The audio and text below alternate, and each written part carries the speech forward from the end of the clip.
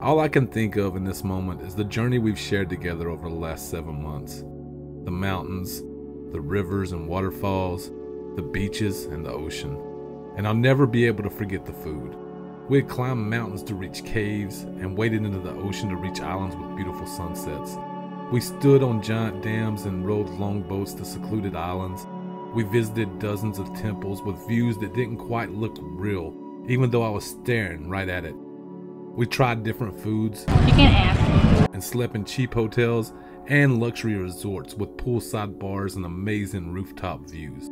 And I realized that you can find anything in Thailand. Adventure, peace, relaxation, a desire for continued travels, and if you're lucky, maybe even love.